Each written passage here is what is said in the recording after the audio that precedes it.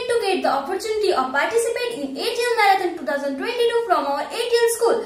I would like to describe briefly about my model. So, my model name is Human Detective Device for Hunting Position. Basically, the main purpose of my model is to maintain the good ecosystem of natural resources of forest and animals from smuggling like royal tiger skin smuggling, elephant teeth smuggling and red sandalwood smuggling, etc. etc. My model contains devices such as radar system, human detective device in forest, Wi-Fi, pressure sensor, etc. With the help of these devices, we will create a signal in the entire forest.